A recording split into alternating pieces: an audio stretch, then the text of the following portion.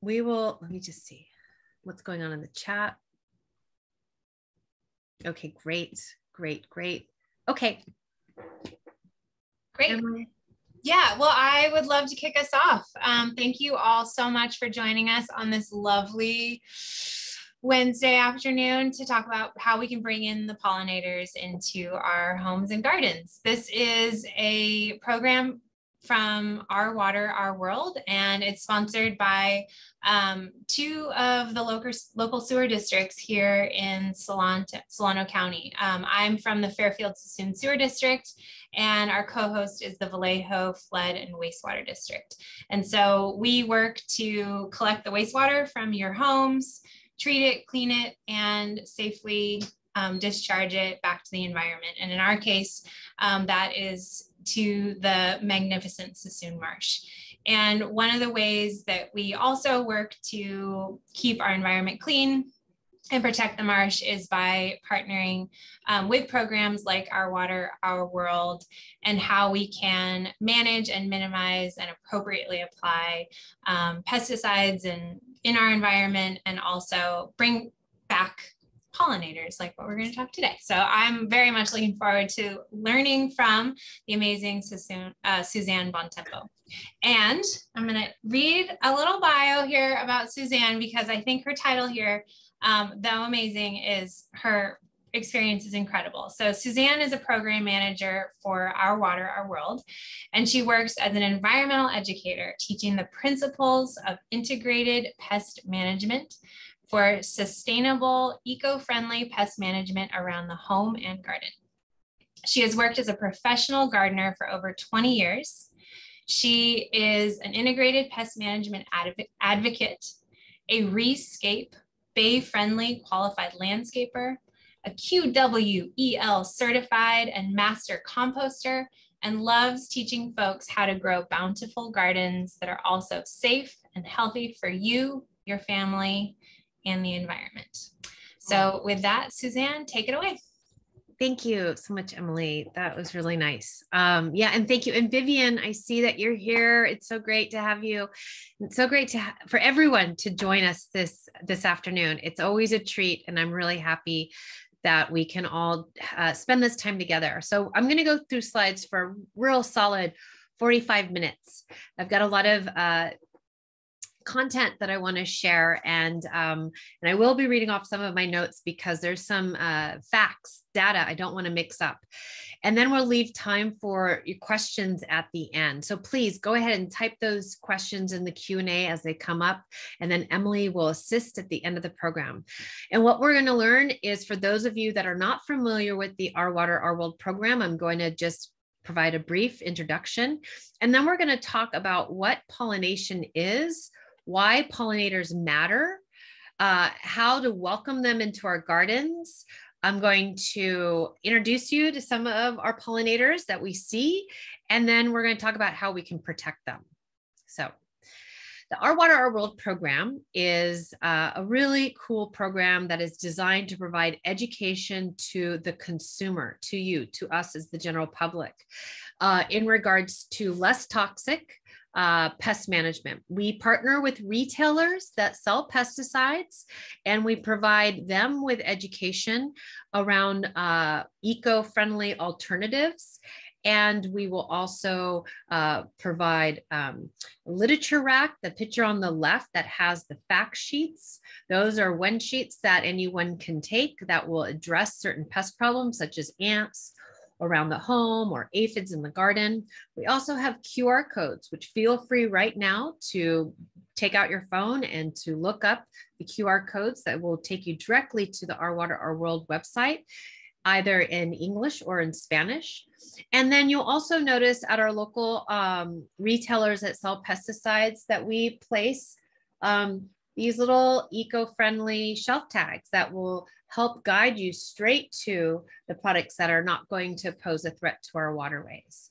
And we provide IPM, or integrated pest management education. So everything we provide is going to be science-based, and it's going to be for sustainable long-term results.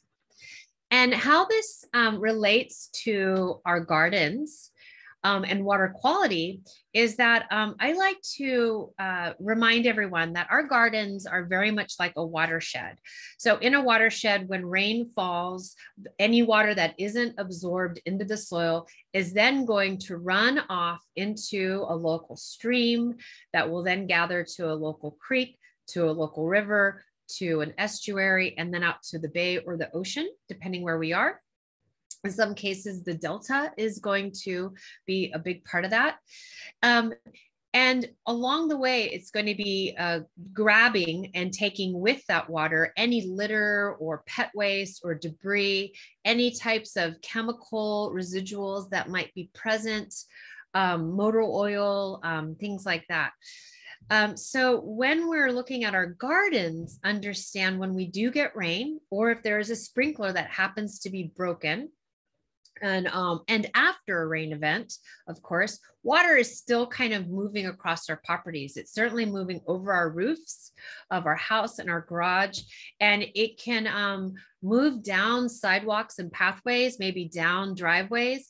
And along the way, it could also move across a lawn or any garden areas that might be at a grade that can take the water with it. But as it's moving towards the storm drain, which is out in the street, or if you don't have a storm drain, if you don't have a sidewalk, maybe it's going to find its way to a local creek.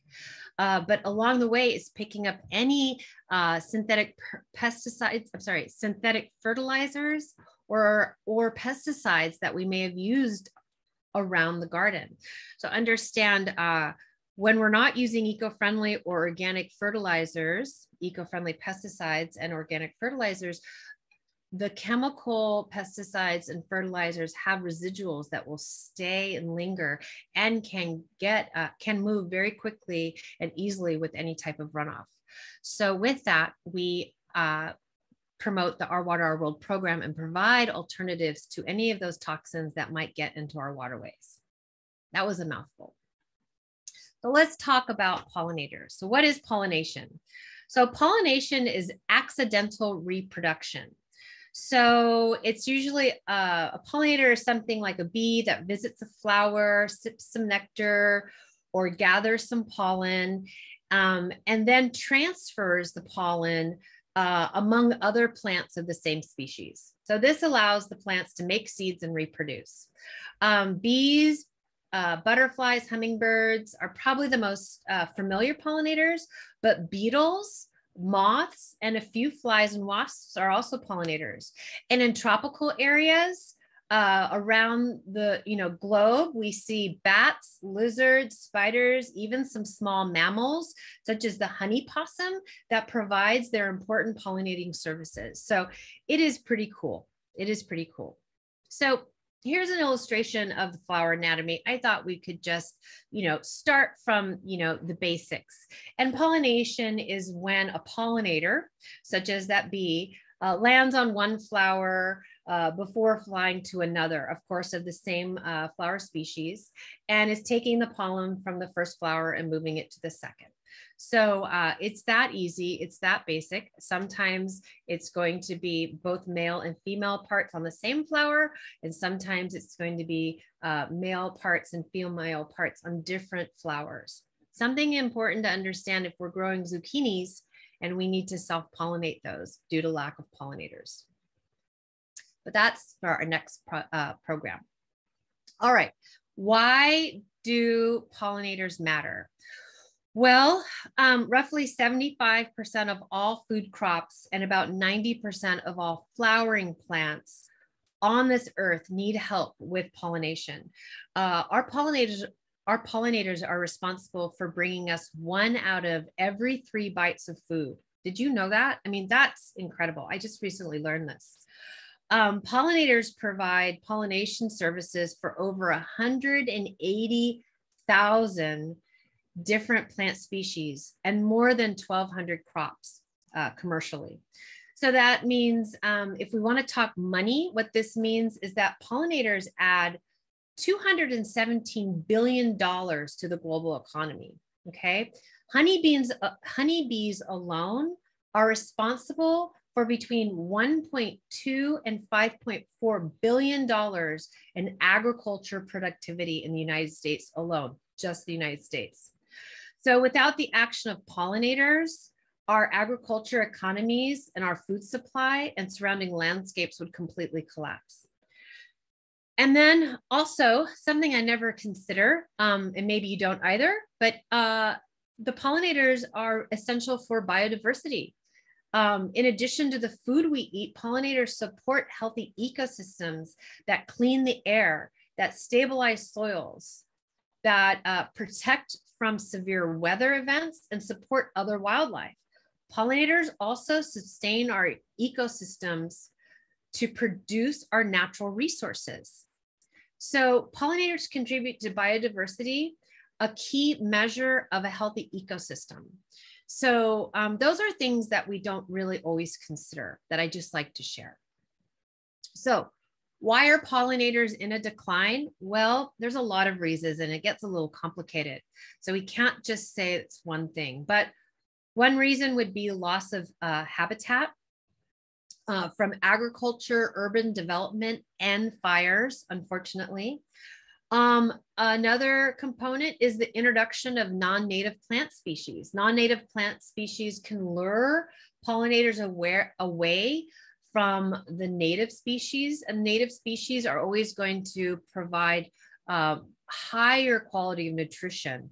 They're going to be more nutrient rich for our pollinators. So it's kind of like the non-native species might be a little bit like junk food for the pollinators. I mean, that's a little bit exaggerated, but maybe you understand.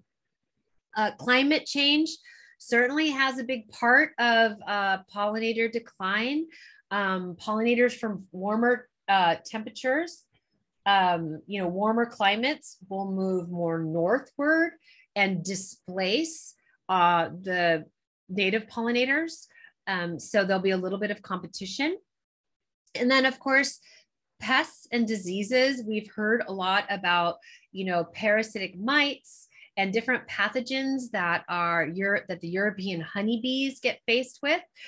We are unaware of the extent of this with native bees just because it's not easy to study the native bees in the same fashion as it is with European honeybees. Of course, pesticide usage is going to have a big impact on pollinators. Even when the products are applied in accordance to the EPA's guidelines, many pesticides, including some eco-friendly pesticides, really impact the bees and other pollinators. It can kill them outright. It can reduce the pollinators' abilities to reproduce. It also can reduce their resistance to disease, impair their ability to navigate, and also impact their nervous system. So there's a lot of things we really want to be mindful when we use pesticides. And of course, only eco-friendly pesticides. We do want to use caution and be aware of any unintended consequences, but I'll touch on that in a bit. And then of course, pollution. Another thing that I don't consider is that the heavy metals, the diesel, synthetic fertilizers, especially nitrogen, evening light pollution are just a few things that really do have an incredible impact on pollinators, which unfortunately are unfavorable. So how can we help them? What do we need to do to create a pollinator habitat? So let's get on the positive side of this. Well, food, okay? We can provide them with some food. Native plants provide higher nutrients for a variety of wildlife, including our pollinators. So favor native plants whenever possible. Place to raise their young. Wildlife needs resources to nest and reproduce, to rest, and to protect and nourish their young. So finding places around your garden that can actually be a safe shelter for them. This could include trees. Simply by just having a tree in your garden is going to provide some shelter. And things like, and shrubs and you know, maybe a nice garden bed with a lot of native perennials could, you know, where they could run in and out, little nooks and crannies to stay. And then of course, a sunny and safe place for bees, butterflies, and hummingbirds. You know, they all love a sunny spot that's relatively undisturbed by pets. But also, if we have children in the family and we have like a pollinator bank of flowers that we have specifically planted to attract and support pollinators, let's have the children avoid playing tag or frisbee or catch over in those areas. Let's have them maybe play in another area that isn't as sensitive or can be safely disturbed. Something else we want to do is to keep in mind is provide a water source. So this could also be a stream or a little spring. However, where I live, it gets very hot and dry, and I'm in the North Bay, and well, actually from you, I'm south, but still hot and dry like you all get. And I like to get a glazed saucer, and I'll put some pebbles in it, garden pebbles, and I'll fill that water up halfway up the pebbles. So the pebbles are there so the pollinators, such as this bee in this picture, can land safely without drowning. What I found is that especially during times of drought, which we are in, our pollinators and our beneficial insects also need water. It's a joy to see the bees and butterflies taking advantage of your little watering station here. It's pretty fun. And then we want to provide sustainable gardening practices. So we want to maintain our gardens in natural ways to ensure the soil and air and water stays healthy and clean and free from poisons. And then of course, we want to provide some cover. So pollinators need a place to take shelter from bad weather or places to hide from predators that want to hunt them, you know, so birds and such. So if I have, let's say butterfly caterpillars like on my dill, oftentimes I'll tent some bird netting over it so that they can continue to feed, but I know the birds won't come down and enjoy a nice afternoon snack. So let's meet some of the friends, some of our pollinators that we see commonly in the garden. So butterflies are going to be very common, very popular. You know, everyone loves butterflies. There's more than 1,300 butterfly species native to California, which is really fun. It's really fun to get out there and observe who's visiting the garden. They come in a lot of different sizes, some really tinies to about 2 to 2.5 inch wingspan. So lots of shapes and sizes. Butterflies are very active during the daytime, and they will visit a variety of flowers. So having a variety of flowers to offer is really going to be important. Butterflies do probe for nectar. So typically, having flowers that look like a daisy or a sunflower so they can kind of land on it and really take advantage of the cluster of all the little flowers that are in the middle of that daisy or sunflower is going to be a lot of bang for the buck for the butterflies. And they do have very good vision, so they don't really need to have a lot of fragrant plants around. So fragrance is not important for butterflies, but a lot of bright colors is going to be helpful.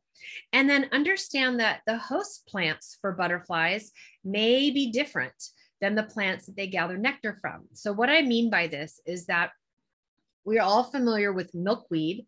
Milkweed is the host plant for the monarch butterfly. The monarch butterfly will lay its eggs on the milkweed. When those eggs hatch, the caterpillar will exclusively only eat the leaves of the milkweed.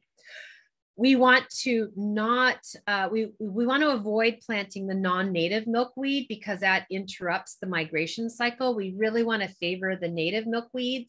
And so then that caterpillar, as it's growing, is going to get all its nutrition, everything it needs specifically from that plant.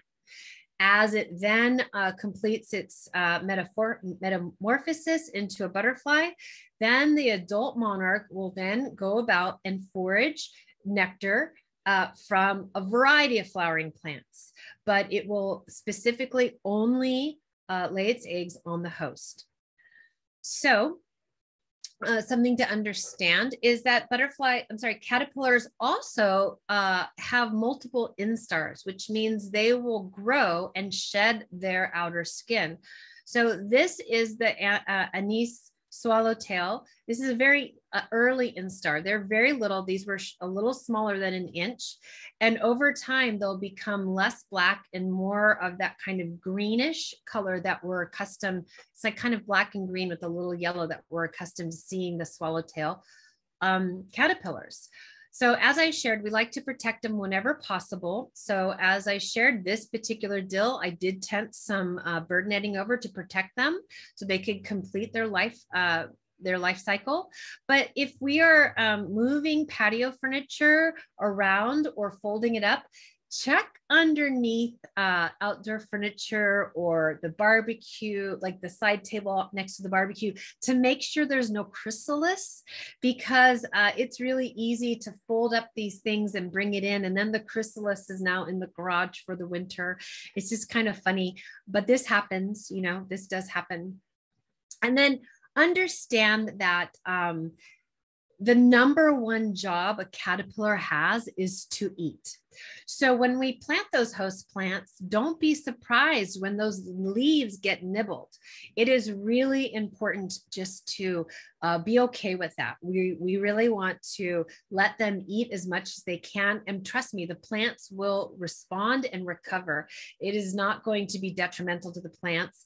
These butterflies and caterpillars have evolved with these plants, and everything is in a very nice harmony. It's very, you know, they're used to, you know, working it out. So just wanted to share that. Okay, let's talk about moths, because moths are kind of cool. I don't know how many of you are familiar with the hummingbird moth. This is one of my most favorites. It's a very important pollinator. Many moths are. In fact, there's more than 11,000 species of moths in the US alone. And that makes up for more than all the birds and mammal species in North America, which is really surprising. But moths are going to outnumber the butterflies. Butterflies are their nearest relative, but they outnumber them 10 to 1. So just understand that some moths are major agricultural pests. However, others are really important pollinators, especially due to their furry, this little fuzzy body that they have. It really holds on to that pollen as they transfer it from flower to flower. And a lot of moths are nocturnal, so they're doing a lot of their pollinating services at night. So when we are planting a pollinator garden, let's not forget about some of the night bloomers, okay? We also want to make sure we are changing out those light bulbs at night at the front porch or anywhere on the property for a yellow or golden color tone light bulb, and avoid any of the bright whites or those bright blue tones, because that's also going to disrupt the moth, the way they kind of navigate. However, this moth right here, does anyone know it is the adult of the tomato hornworm or tobacco hornworm? I know some of you are like, I hate those hornworms, but if we can actually have a little tolerance, now I know they can take down a 6-foot tomato plant in like a day, but maybe we move it over into a terrarium and let it complete its life cycle by feeding it with those tomato stems every day, and then allow it to become this beautiful hummingbird moth, which is such an important pollinator. So fun. Okay, and now bees. Bees are a huge category, right? We think of bees first whenever we think pollinators, but bees are broken down into 2 categories: social and solitary. And what I just like to pause at is that picture of the orange rose with the European honeybee. if you look a little closer, there's 4 tiny little native bees in there. I am not able to identify them because I wasn't able to get close enough, but understand that some of our native bees can be as small as 1/8 of an inch. Okay, whereas on the other end of the spectrum, like our carpenter bees can get as big as a kumquat. Okay, so we have a large range of shapes and sizes and even colors, like the green, metallic green sweat bee, which is my most favorite to see in the garden. Together, all of the bees, be it social or solitary, are going to form the largest group of pollinators. There's over 20,000 known bee species around the world. 4,000 of them are native to the United States, and 1,600 have been identified as native to California, which is almost half of the native bee species throughout North America, or the United States. Let's just see. European honeybees they are the only non-native species that we see here, and they were brought to the US in the 1600s with the explorers. Something else I want to share, it takes 1.6 million colonies of honeybees to pollinate California's 800,000 acres of almond trees. 1.6 million colonies of honeybees is needed to pollinate our 800,000 acres of almond trees. So just keep that in mind. Honeybees will also fly up to 4 miles from their hive, collecting water, nectar, and pollen, and they can visit up to 100 flowers during each trip collecting. So that's just something I'd like to share, the importance of protecting them and, providing habitat and reducing pesticide usage. But from there, I just want to share, we have, well, let me just back up. I apologize. Honeybees are also going to be social bees. So social bees mean that they will live in a hive with other bees and create like a community. Bumblebees are native to the United States, and they also are going to be social bees where they live in a hive. But all the other bees we see are solitary bees. So they're not living in hives, okay? So they're either going to be ground dwellers, which this is a really great illustration from the Pollinator Partnership website, where they either are going to take advantage of an abandoned beetle tunnel or little nest, or some bees do have the capability of digging little tunnels and they will nest inside the ground. And about, 70% of our native bees are actually ground dwellers, okay? And then the other 30% are going to prefer to create nests in stems of plants or in wood, like reeds and so forth, bamboo canes. And that's why we see a lot of these bee blocks on the market, but you can also make your own. The Xerces Society has a lot of great information on wood dwelling and ground dwelling bees. But if you're interested in making a bee block, you can get this template off of Xerces Society as well as the Audubon Society. Okay.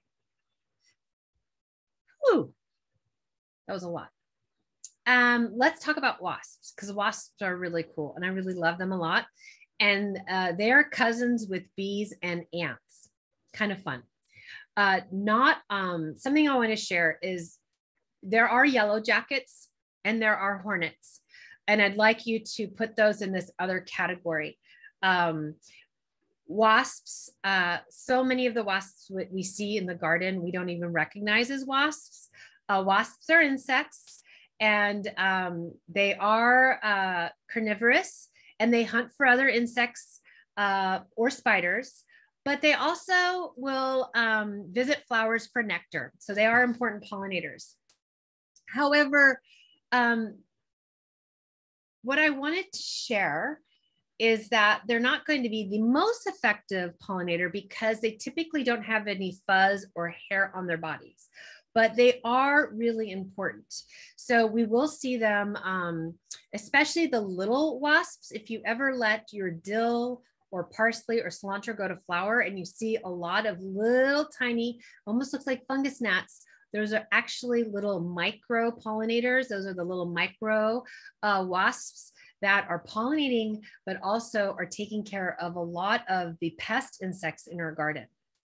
And something I want to share is that we would not have figs without wasps. Wasps are the pollinator for our figs. So that's pretty fun. They're responsible for pollinating over 1,000 species of figs. So just keep that in mind for any of you that really enjoy a delicious fig in the summertime. We have the wasps to thank. Okay, flies. A lot of us don't think of flies as important pollinators, but flies, there's a very large category of flies. This happens to be a picture of a syrphid fly. Another name is hoverfly or flower fly. They have a lot of names. Flies can carry pollen from one flower to the next just by accident. They are not intentionally, pollinating. Again, they don't have a lot of fur or fuzz on their body. Some are more fuzzy than others, so they'll be more effective. But most people are aware that bees are vital for pollination, but don't really realize that flies are the second most important pollinator next to bees. So what I'd like to share is something else you can thank flies for is if you like chocolate, flies are the primary pollinator of cacao. So that's kind of fun too. But they also are going to pollinate pears and apples, strawberries, cherries, plums, apricots, peaches, raspberries, blackberries, roses, mangoes, and so many other plants. I mean, they're really important. And I'd say probably the most common fly you're going to see that's pollinating is this syrphid fly. This syrphid fly, there's more than 6,000 identified species of the syrphid flies. They come in all shapes and sizes, again, from super, super tiny to about 1/2 inch. I see the syrphid flies all around my garden. They absolutely love feeding on the nectar and pollen of plants, and they live everywhere on the globe except for Antarctica. The non-invasive sweet alyssum is their most favorite. So I have that planted around my roses and my lettuces just to attract them, because as soon as they start to see aphids on those plants, they will lay eggs next to those aphids, and the larva of the syrphid fly will hunt those aphids and keep the aphid population in check for you. So really important, not only as a pollinator, but as a pest management tool. Okay, and beetles. Beetles were historically the very first pollinator, and they make up the largest group of pollinating animals because there's so many of them. Okay, they're responsible for pollinating about 88% of the flowers around the world. So flowering plants around the world are really dependent on the beetles. So that's pretty fun, right? And again, they're just cruise around and they eat pollen and they just bring pollen from flower to flower.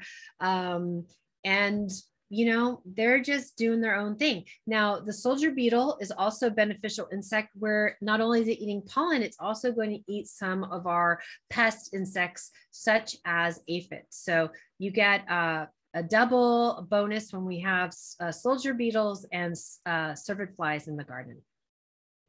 Hummingbirds, another important pollinator that's native to the Americas. They have very good eyesight and are attracted to bright colored flowers such as red, but more importantly, flowers that are shaped like a tube.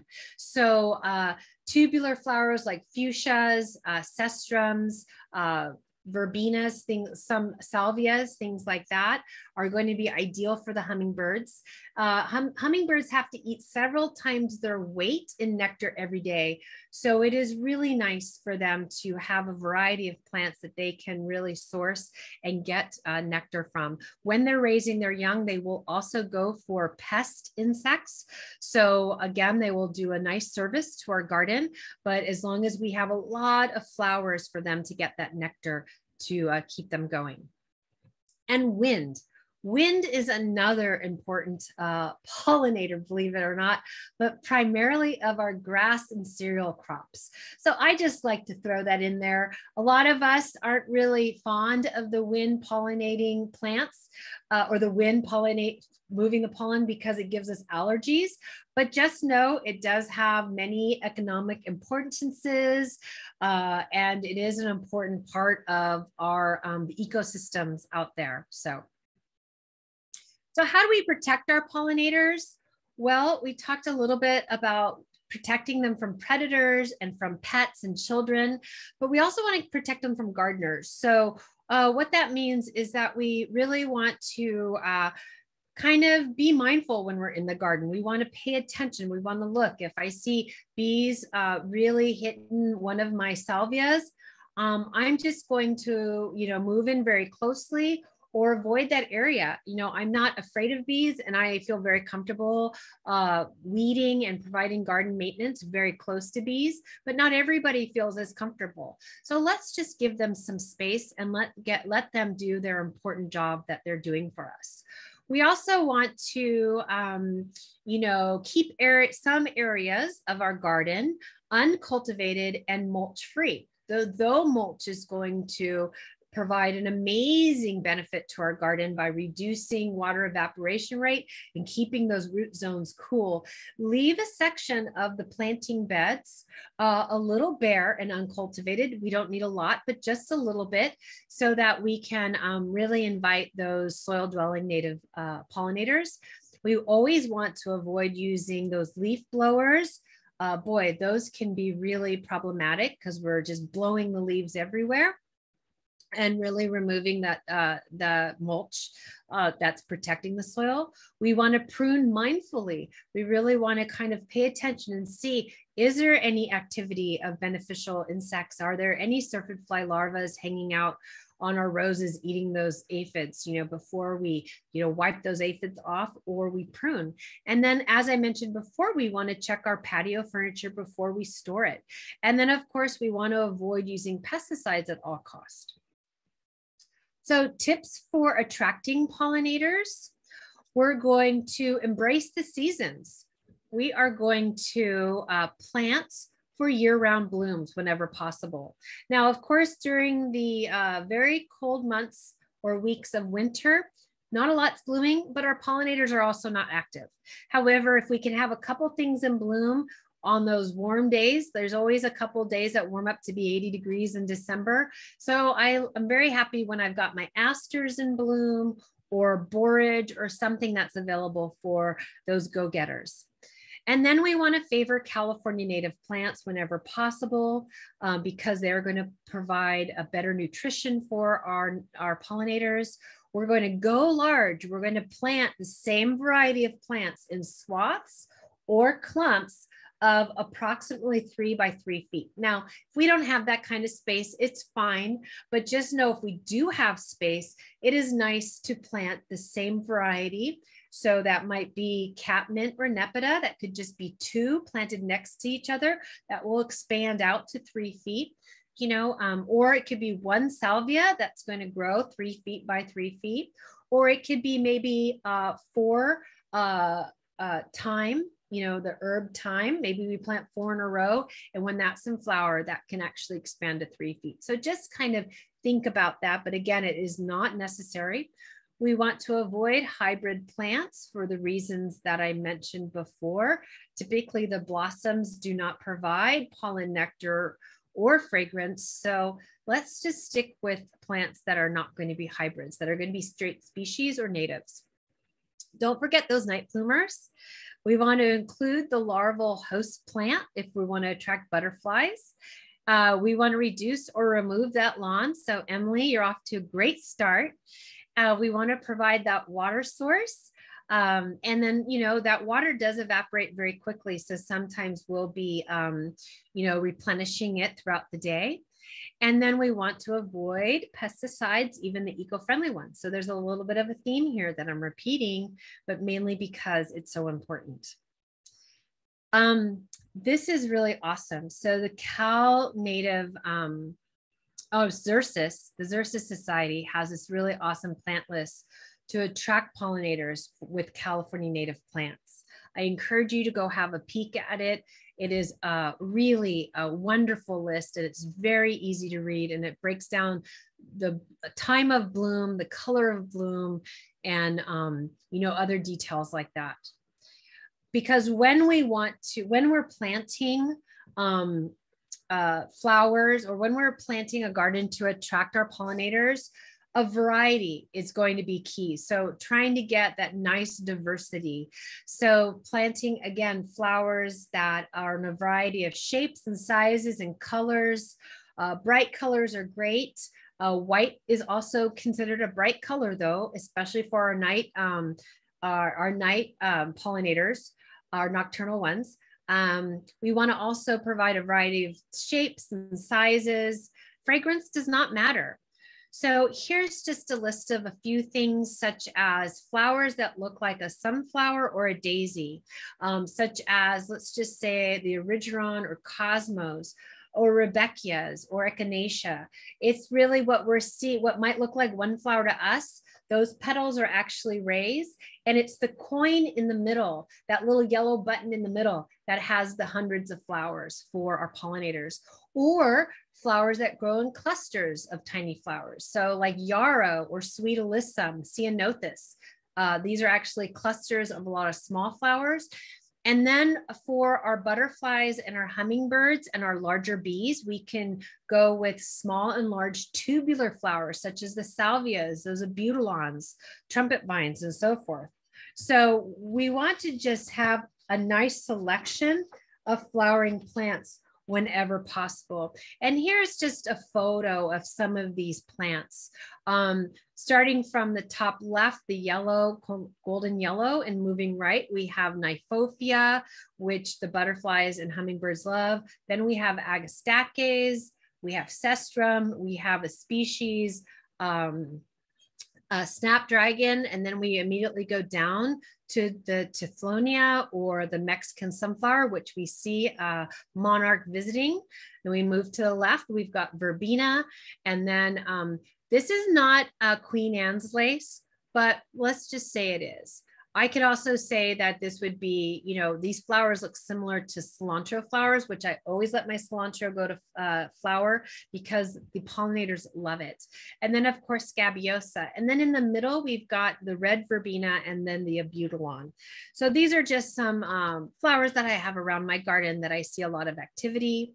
And then of course, if we are just looking to plant one thing, consider adding a habitat hero to our garden. Habitat heroes are going to be quite notable for their ability to attract a significant amount and variety of important wildlife, including pollinators and other beneficial insects. So buckwheat is one of my most favorites. I think it's also gorgeous. Then we have the manzanita. California native oaks are going to be kind of large. Maybe we already have them in our garden, but no, they are incredibly important. And when we see those oak moths decimating those leaves, don't worry.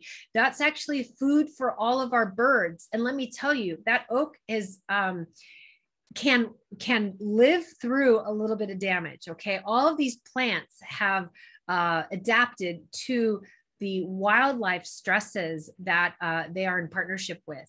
And then of course, salvias and any of the culinary herbs are going to be, you're going to get a lot of bang for your buck. And then when we're looking at plants, let's just consider, not always deadheading them or grooming them so quickly. A lot of the native plants will go into berry form, which is going to provide a lot of nutrition for our birds. and other wildlife on the property. And then some of the seeds, such as the asters or the Japanese anemones, or even the clematis, which is the bottom right corner. These are going to be seeds for our birds to eat, but then they're also going to use the fluff as nesting material.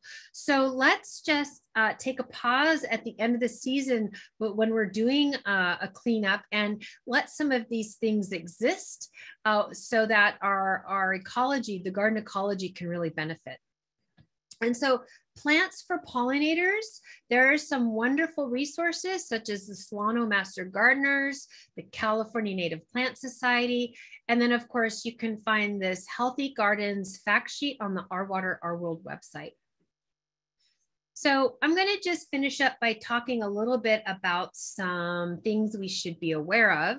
And one, if you've joined my programs before, you know that I always say, or I've recently started saying, that pesticides don't solve the pest problem. They're just killing the pest, but they're also killing other beneficial organisms, such as beneficial insects and pollinators. So when we have pest problems, we really want to address the cause. And that's one thing I hope that we're able to provide with our programs, is helping you identify what is causing those problems so we can correct the problem without having to use a pesticide. But there are pesticides on the market, and some of us do use them, which is fine. However, I would like to bring your awareness to the neonicotinoids. Please avoid these at all costs, whatever you can do. The science is coming out more readily now that these are way more problematic than we once knew. Not only are they a water quality issue, finding their ways into our waterways and now being toxic to the waterways, but they are also, the way they work is that they absorb into the plant tissue. We apply them as a soil drench around the root zone, or we can spray them on the plant, and then it gets absorbed into the tissue. It will be absorbed into all parts of the plant. So when we have a pollinator come and visit, they're actually absorbing this pesticide. The pesticide also moves through the root systems, and it also is very, it moves very easily with water. So it can move through the soil and intertwine and move to the other root systems of other plants, and then move through those plant parts and beyond. So if we have, let's just say, our roses in our garden, and it borders a wildflower garden that we have, or a pollinator garden, or even an open space, the root systems of those roses are going to expand beyond what we think. And that pesticide is now going to migrate into other areas of the garden and get absorbed into other unintended plants, which then is going to have a significant impact on our pollinators. So please just avoid these products. If we are buying plants from a nursery, you are welcome to ask your nursery if they are bringing plants in that have been treated with neonicotinoids. It is really nice to support nurseries that don't, that bring in plants that don't treat their, they're bringing plants in from growers that don't treat with neonics. There's some more information on the pesticide.org website that you can look at. However, you are also welcome just to ask your nursery. This is a little bit of a complicated question. Nurseries that I work with are going to have a mix. Some plants they bring in are from growers that treat with neonics, and they also will bring in plants that are not treated. So you have choices. And then I wanted to finish up by talking a little bit about how we can use integrated pest management to protect our pollinators. So we talked about identification as being key. It's very important. If we can't identify the pest, we're not going to be able to solve the problem. We want to then set our gardens up for success, and then we want to reduce or eliminate pesticide usage. So a recap for those of you that are not familiar with integrated pest management It is a decision-making process, and we do use science-based strategies. It allows us to look at the garden as a whole to identify really what is going on, because oftentimes what we're seeing are symptoms of a problem, and we want to dive in a little deeper and ask what is truly the problem at hand. Is it that the irrigation is broken and that's why this plant is looking wilted, or is all of a sudden getting affected with a fungal problem or an insect problem? Or is it a problem that we can live with that we know is just part of the spring or summer or fall cycle? So prevention is always going to be key. We're going to monitor and see how we can prevent these pest problems from happening. Identification is also key, as I mentioned. And then if we need to take some steps, we're going to take action steps. Those action steps in IPM are called controls. So cultural controls is bolstering the health of the garden and really favoring the health of the plants, and then discouraging any pests that might come. Mechanical controls would be using the tools to prevent pest problems, such as traps and barriers, weeding tools, and other items. Biological controls, which is using beneficial organisms, such as beneficial insects, to manage pest problems and supporting the ecology of the garden. That is really supporting the overall ecosystem. And then we can use chemical controls, which are the pesticides, but we're going to use them when we've exhausted all the other options, when we're really clear and sure of what the pest is, the timing of that activity of that pest, and we're always going to use an eco-friendly. No other options. They're always eco-friendly. So here we are, proper identification. We want to understand that life cycle of that pest. So for instance, we're a couple weeks away from spittlebug season. Spittlebugs are those little insects that look like someone spit on your plants. They really kind of hang out for about 2 weeks, then they're gone. So do we need to take action? No, they're not doing any harm to our plants. Do they look unsightly? Yes. Do we understand their life cycle? Yeah, it's about 2 weeks. Bam, and then they're over. So there's a high level of tolerance there. But then if it was something like aphids are just going to come every spring because that's what they do. We can do some things that could prevent them. However, what I really want to be on the hunt for is our beneficial insects and see, are they present? Are the natural enemies there? Because if they are, then I just have to be patient because I know they're going to take care of it for me. And then setting our gardens up for success looks like adding compost to the soil and feeding with organic fertilizers, and then protecting the soil with that nice 2-3 inch layer of mulch around those root zones, of course, in accordance to CAL FIRE's recommendations. We're going to leave space between plants a little bare so that we can, support our ground dwelling native bees. We're always going to plant the right plant in the right place according to our microclimates of our garden. We're going to water deeply and less often as the plants grow. And we want to provide healthy garden maintenance and monitor for pest problems. So chemical controls, if we have to use them, we want to understand the unintended consequences of our action first, okay?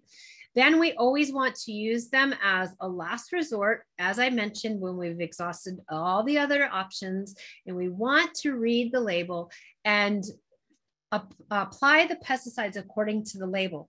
When we're applying pesticides according to the label, specifically the eco-friendly ones, they are going to be eco-friendly. If we don't follow the label and we happen to apply them incorrectly, there's a chance the eco-friendly pesticides are now not applied properly and no longer are going to be eco-friendly. So that's why it's so important to read the label and to understand what we're using. We want to know our pest and we want to only target that pest.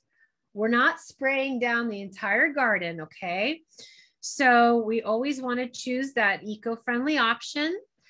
We want to apply these pesticides at the end of the day at sundown, when our pollinators are going to less likely be active. They're already tucked away for the night.